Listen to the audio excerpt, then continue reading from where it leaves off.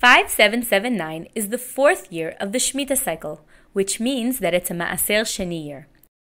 Last year, 5778 was the third year and a Ma'aser Ani year. How do we know whether to separate Ma'aser Shani or Ma'aser Ani from our fruits and vegetables this year? For vegetables, the determining stage is the harvest, and the cutoff date is Rosh Hashanah. This is how it works. For vegetables harvested after Rosh Hashanah, we set aside Ma'aser Shani. But if the vegetables were harvested before Rosh Hashanah, we still need to set aside Ma'aser Ani. On the other hand, the determining stage for fruit is Chanatah, blooming, the beginning of the fruit's formation.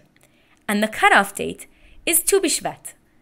Only fruit that blooms after Tu B'Shvat this year, such as apricots and cherries, will be subject to Ma'aser Shani. Fruit available in the market before that is subject to Ma'aser Ani because it all bloomed in 5778, which was a Ma'aser Ani year. Keep in mind that in order to take Terumot and Ma'asrot this year, it's not enough to read the special text.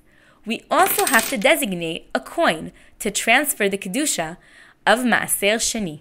Beit HaOtzar designates a coin for its members so they can transfer Ma'aser Shani Kedusha to it several times every day.